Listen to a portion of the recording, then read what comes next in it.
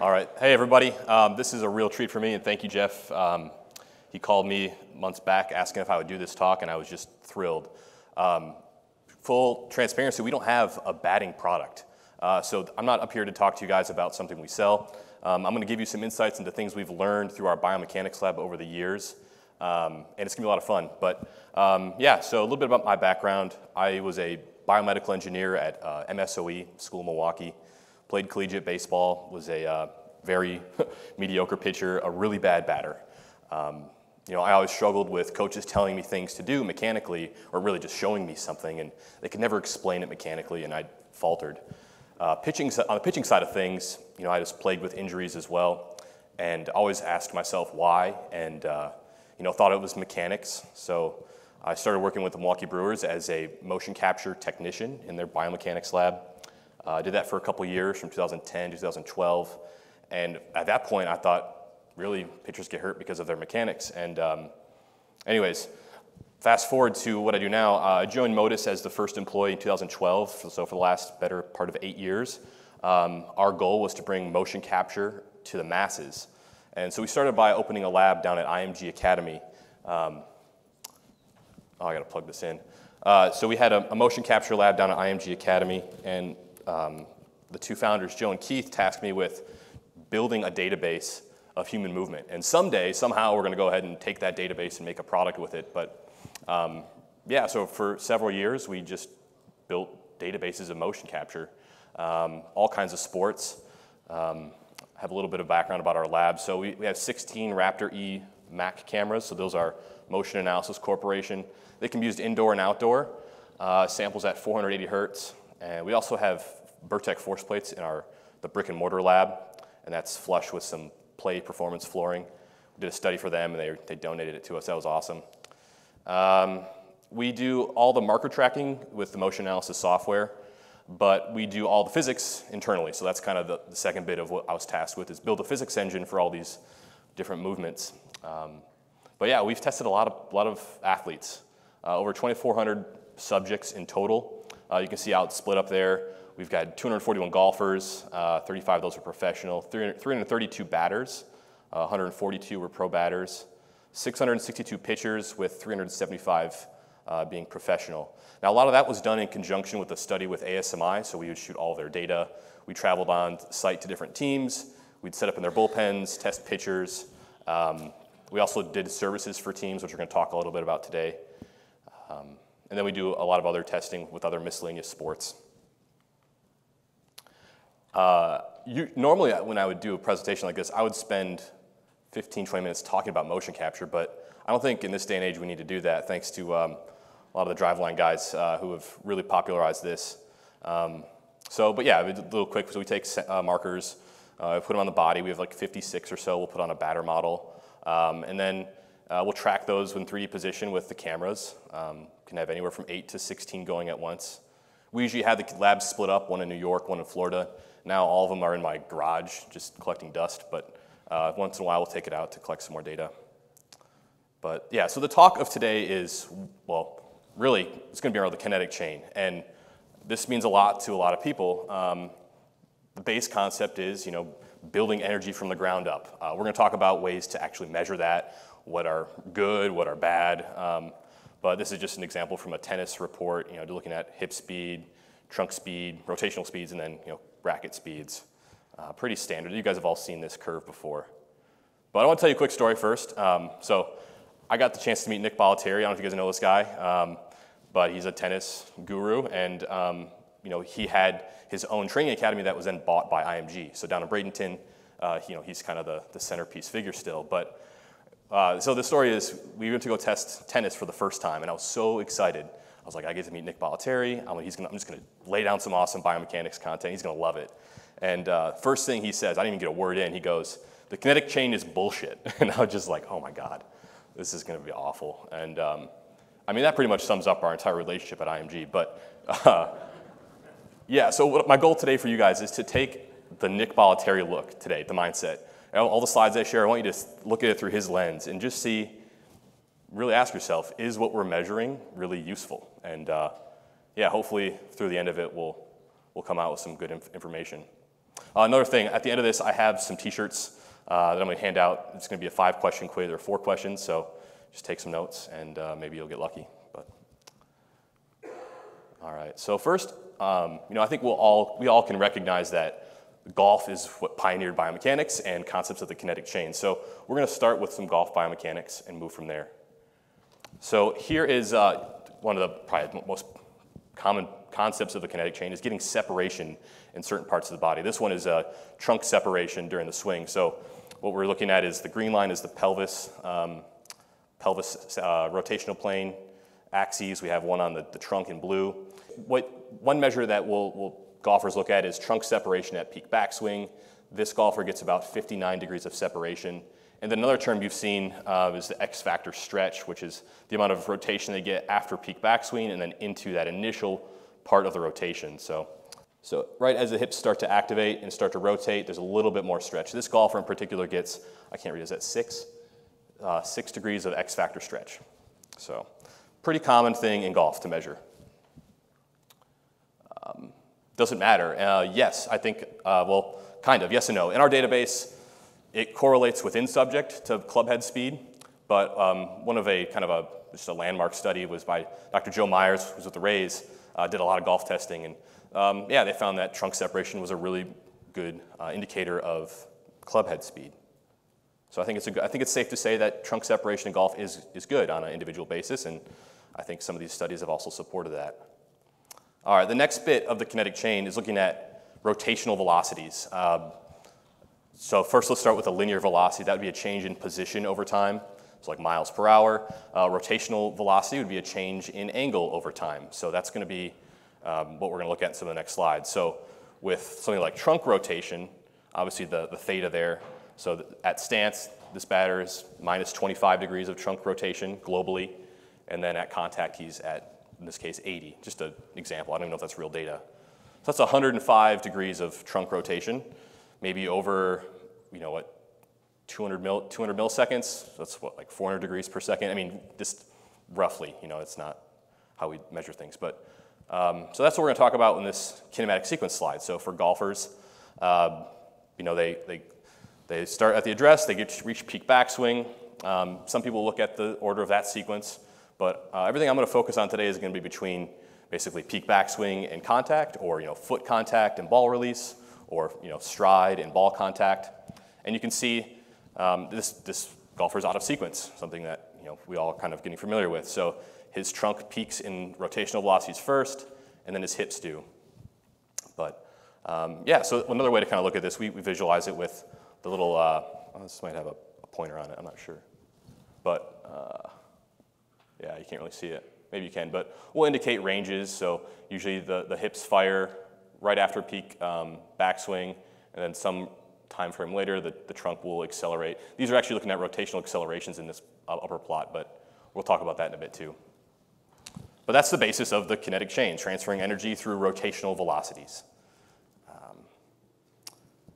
Myers found that, upper trunk rotation velocities was a good indicator of club speed. We kind of did too, across subjects, even within subjects, there's a bit of a correlation there. So I think it's a good indicator of something to train for in golf. All right, now we'll talk about some pitching biomechanics. So again, this is something we'll do. We'll set the cameras up on a mound. We'll just capture them in their most natural environment. Golf is done more in a lab. We'll talk about hitting, how we do that against live BP as well. But so here's that same golfer versus Lance McCullers. So also we have the elite database, or just the normative database in the background in that little shaded region. But I want you to just kind of pay attention and see how similar these motions may be.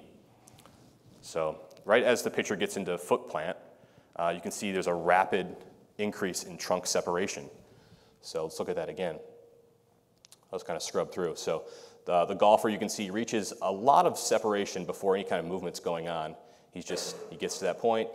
Lance McCullers, you can see he's kind of just hanging out, not too much separation.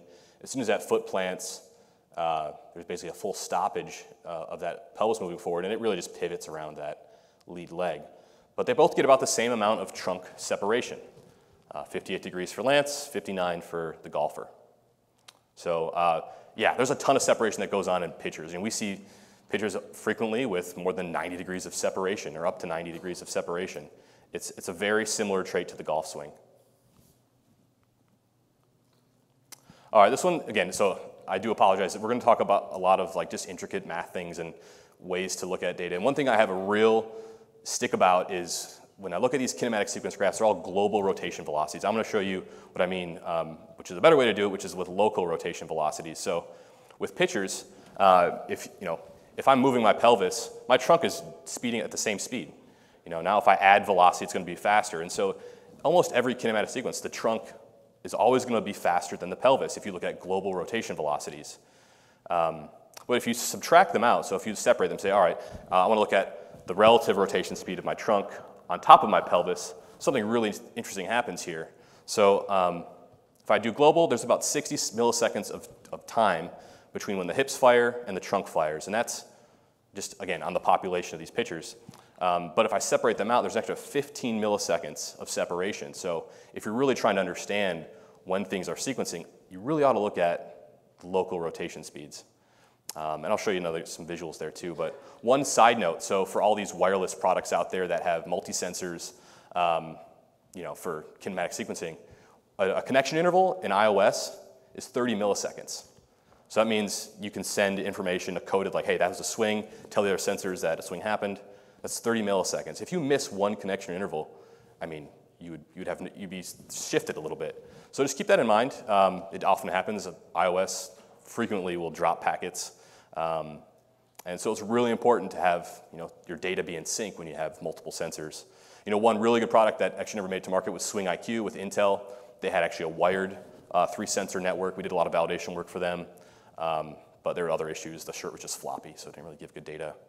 But yeah, something to keep in mind. So this is what global versus local velocities will look like.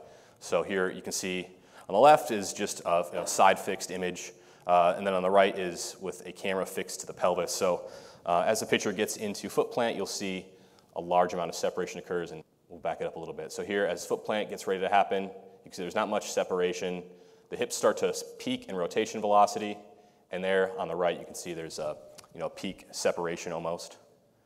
But yeah, so next thing that happens, you'll see on the left the peak trunk speed occurs right there, but on the right it occurs approximately 15 milliseconds later.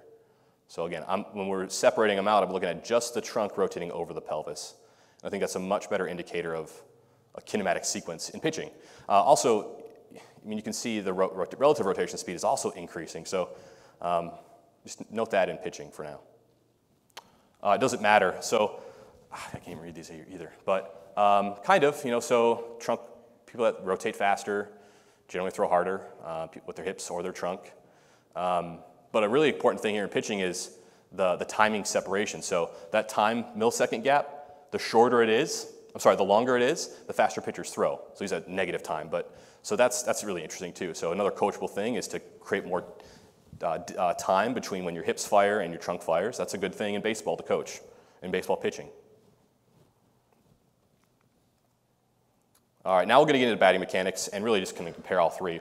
We're going to start with Carlos Correa's trunk separation. So this is, again, just looking at motion capture data. We'll look at video first, but yeah, as he goes into load, you can see not really separated, and then he's going to go into foot plant, and there'll be some separation, and maybe not, and then ball contact. So this is something that was really glad to hear Mike yesterday talk about, PCR, and he kind of precluded this, that batters don't separate, and I really don't think. This is the one that can be a big premise of the next slides is batters do not separate their pelvis and their trunk. You should not be coaching them to do that. The elite hitters do not. So let's look at Carlos Correa trunk separation here again. So he's in the stance, he's actually closed. He's got a little negative separation, and he's going to go into foot plant. He'll get about a little less than 20 degrees of separation in the swing. The average professional batter sits between 20 and about 35 degrees of peak separation. Remember, golfers and pitchers, they're frequently above 60, some above 90. Elite batters just do not separate their core. Now let's look at all three together. All right, so just let the slide play.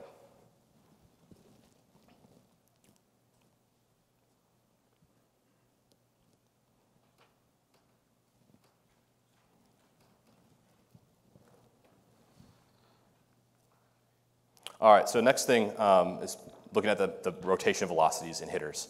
We'll start with Andrew McCutchen, one of the fastest hip speeds we've recorded in a professional batter.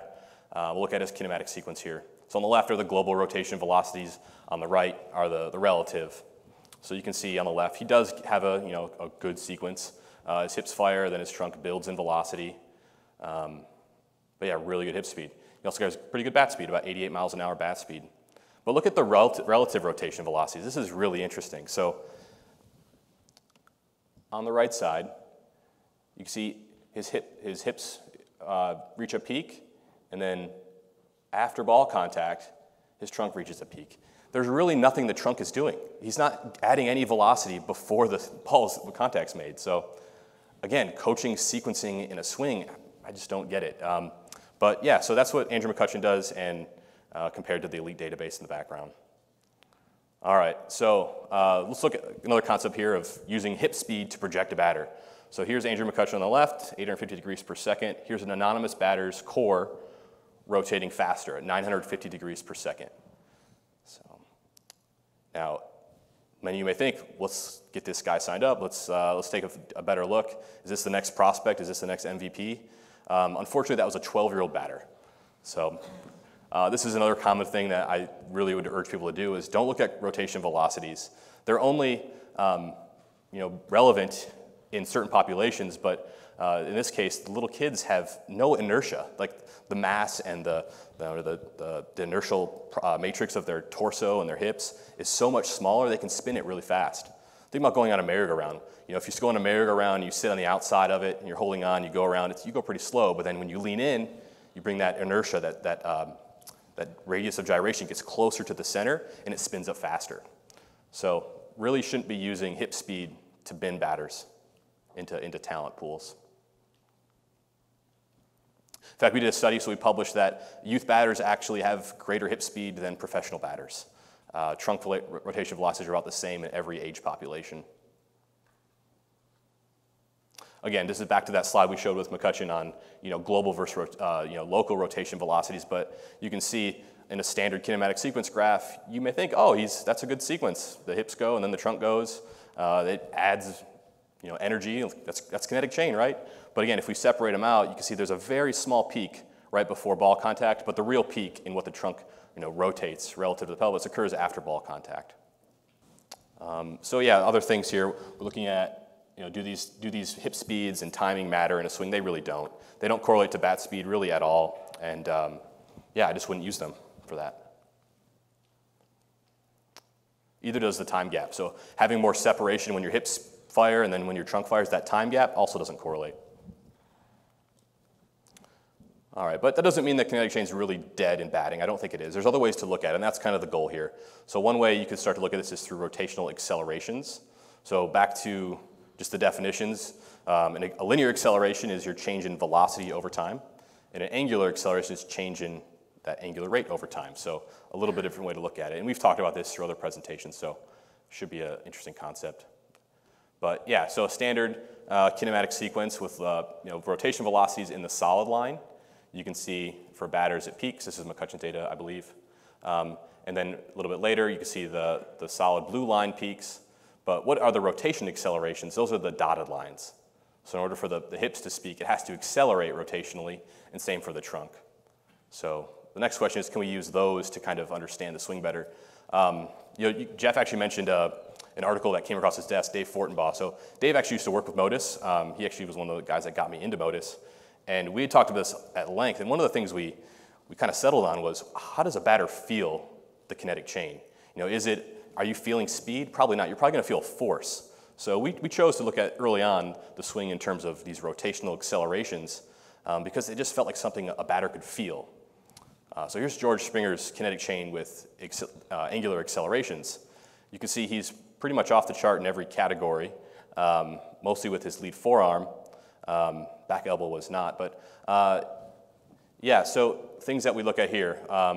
Thigh, lead thigh and back thigh, those generally peak before the pelvis does in a baseball swing. So the thighs globally will start to rotate a bit more. You can see every other segment in here, and it gets pretty wonky to look at, but in this case, yeah, the pelvis will accelerate first, the trunk will accelerate second, and maybe there's something in that you could look at for training batters. But actually, what I've spent a little more time on is rotational energies. So the definition of kinetic energy is really just that inertia of that segment multiplied by the angular rate squared, 1/2 times that. But so these are just standard, rotation velocities weighted by subject mass. That's really all it is. So you could take your KVS data, you could take 4D, you could take whatever Diamond Kinetics is working on, take that data and just multiply it by some mass property, and you're going to get a much better indicator of something that can be used for performance. So again, it's just that angular rate data. So these are rotational energies versus bat speed, extremely potent in terms of predicting bat speed. So if you want to increase bat speed, it's going to be about increasing that rotational energy in a batter. So it's close. I think you could just make some transformations of your data you have and do something pretty nice with it. So this, yeah, we're going to talk about pelvis rotation and then get into an interesting case study. But one way to get more hip speed or hip energy is to get more pelvis rotation at contact. So we've seen that the batters who get their hips all the way through, close to 90 degrees, so 0 would be in the stance, 45 would be approaching ball contact, and then 90 would be having your hips square to the pitcher at ball contact. And generally we see a pretty good correlation between and within subjects on hip rotation and hip speed.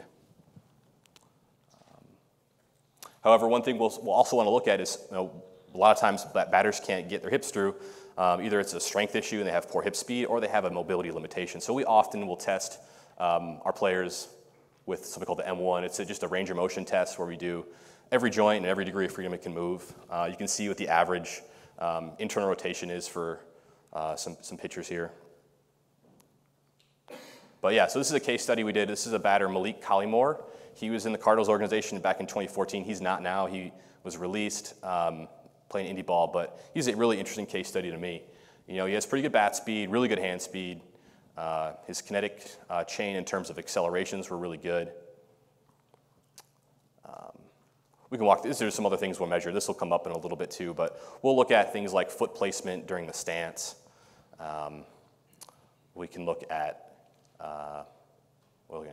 toe touch and stride. So yeah, I think for him, his foot lands 180 milliseconds before ball contact, which was when the ball has traveled 36 feet out of the pitcher's hand, a little bit later than most batters. But what I really want to get to is the ball contact issue. So he has really good hip speed, but really poor rotation at contact. And we wanted to see, well, how can we get a little bit more out of him? And we looked and we saw that he actually had a lead hip asymmetry. So his left hip had less internal rotation than his right hip. Often a very common thing we see in batters, or any position player, pitchers, batters. There's usually a shift, not only in shoulders in pitchers, but hips in batters will have a shift. So again, I don't know what he ended up doing with this. I don't know if he got more hip mobility, but I would say he probably has a bit more projectability if he could just improve his lead hip rotation and get a bit more hip speed, maybe bat speed. All right, now we're going to transition into the back elbow. This is another area of the chain that's often ignored, but I think is really potent. So we find that batters who make contact with a more extended elbow have better bat speed versus batters who make contact with their elbow more flexed and closer to their body. They have poorer bat speeds. Now some of this can be ball location dependent, but just as a general assumption, I want to look into why that happens. So here's two different exit velocities. We have George Springer. He had 108 mile an hour exit velocity. We don't always record exit velocity. These two cases we did. Then on the right is Austin Meadows. See if I can replay that. Well, actually, we can just keep it at that frame. But this is the ball contact point. So you can see Springer is really extended at contact. Austin Meadows is much more collapsed. Again, just a case study, but that's what the principle I'm trying to illustrate here. All right, so why is that? So first I want to talk about some muscle dynamics, and I think it could maybe lead to an interesting discussion, but I'm sure everyone may have seen this in their time. Force-velocity relationships of a muscle cell. This says that muscle cells that are contracting at high rates of speed generally have lower amounts of force output, versus muscles that are contracting at slower speeds have the ability to generate more force. So that's one thing we're going to talk about. One kind of another dimension of this is the length-tension relationship. So this is saying that muscle cells that are really stretched out, when they try to contract, can't generate a lot of force. Muscle cells that are really compressed and try to contract also can't. There's a kind of a happy medium spot, a Goldilocks zone, where when you try to contract, you generate the most force. But if you multiply these two relationships together, you get a really nice looking plot, this length, tension, velocity relationship. And this is generally true for most muscles or most joints. You can also look, instead of doing length, tension, velocity, you could look at angle. You could look at tension being torque, and you could look at velocity being angular rate. So in the rotational dimension, it's the same thing. So this is an example of the elbow joint. So think about doing bicep curls when your arms are fully extended. You can't generate a lot of force. Same thing here. You can't generate a lot of force when your elbows are really flexed. You generate the most force when you're in this happy medium zone. So every joint's like that. You're not going to generate the most force when your core is separated as far as it can go. Your oblique muscles are fully stretched. There's going to be a happy medium spot for these things. And also, when we look at the speed dimension, that's just a whole other thing to consider. So what I'm going to try to do is interpolate some batting data onto that curve. So again, these are those two swings. One swing in particular, so George Springer swing in green, really high exit velocity. And if you look at the torque elbow flexion plot, you can see, so it starts by from the right to the left. So in the stance is more on the right, and then the curve goes to the left. And I don't know if this thing is even working, I can't see it, but you'll see Austin Meadows, he makes contact, again, when he's really flexed before he gets to extend his elbow. So he's not really utilizing that full back elbow acceleration. He makes a lot of acceleration, but he wastes it. Whereas George Springer, he peaks in angular acceleration just before contact with his back elbow. So it might be one of the reasons why he's able to get a lot of exit velocity. But anyways, this is a concept I think is going to be more of a future training tool. Instead of applying a general range of, hey, you want to have 45 degrees of hip separation, I think you could maximize a player within themselves and see when are you timing these forceful movements during your swing. Are you in a stretched out position? Are you at the optimal length tension relationship of your muscle? And I really think that's going to be the way we get the most out of our players from every joint, leading from the ground up to that back elbow. Actually, I thought this was right when I made it. This is not right, but I was trying to, my interpretation of where these three sport motions kind of sit on a plane. Maybe for the back elbow it makes sense. Golfers, they're more of a slow movement. They get to the peak backswing and they have to initiate from a still point. Pitchers, on the other hand, are making these contractions at really high speeds, so they're a little bit further down on that speed profile, but they generate the same amount of force because they're probably in a better position with their joints. And then batters are kind of maybe somewhere in the middle on the speed side. All right, so one other thing I'll talk about, I think making performance gains on a player is great with technology. I do think there's ability to project player performance. So for the teams out there, this is some things we did. It's called biomechanical equivalence. We've done it for 3 organizations. We also have our own database now. But the concept is as such. We'll test swing mechanics with everything I kind of showed. There's some other metrics. We'll test range of motion, so every joint. And then we'll try to make models for each different affiliate. We'll have a database that can project player performance from rookie to A-ball to AA, and up the chain as such. So again, these are just some inputs from some of our reports. We've shared most of this, nothing interesting there. But yeah, so this is a model we did for Carlos Correa. This is back when he was in high A. We projected his batting average to be, I think, what's it, 266 there. And then right now, his batting average at the major league level is 277. What we would do is we'll take his current stats, his current biomechanics, and we'll feed him into the model and project his stats at the major league level. And it did a pretty good job for that. These were some major predictors in that model. We use a Bayesian model where we just create, I think, over 100,000 iterations. We'll choose the top 5 performing models and just average those concepts together. Things that show up here, this is interesting to me, the back wrist pronation was a high performer in the swing. And I can't remember who was talking about wrist dynamics yesterday. I think it was the coach from Michigan. But that was really interesting to me, and maybe there's something there. But other things you'll see, a lot of these angular acceleration measures pop up in the model as good predictors of batting average in this case. But again, this is just a one-team model. This isn't the pool, but it's some pretty interesting things. Another one we did was for strikeout rate. And again, I can't really read the measures, but it performed pretty well. Estimated what we thought his strikeout rate would be, and then compared to what it is now, it's pretty close. These are some variables that went into the strikeout rate model. All right.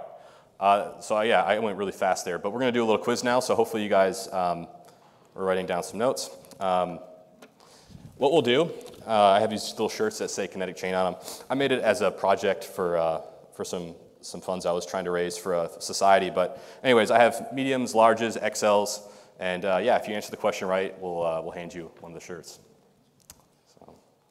So first one, what variable is represented by this formula? Yeah, that's it. Angular velocity. Who said that? Yeah. What size shirt do you want?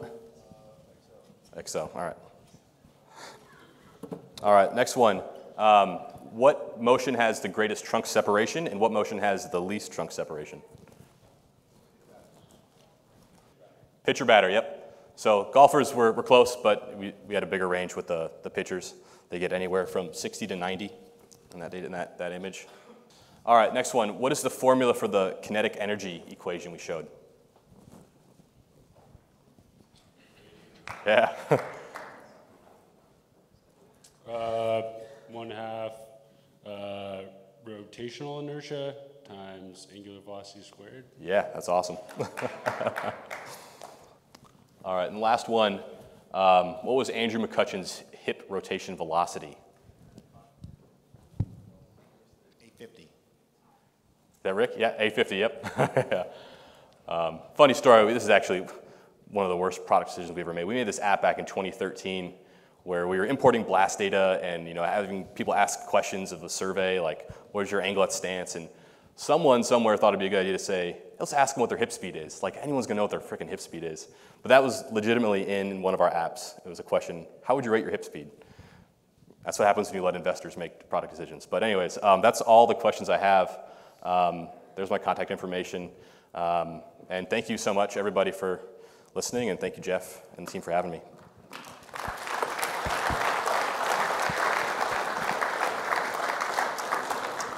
We've got time for questions if anybody has questions for Ben.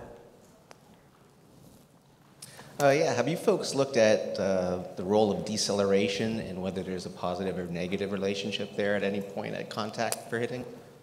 Yeah, I figured that was going to come up. I might have a slide that can look at it in batters, but the peak decelerations we see are typically after ball contact.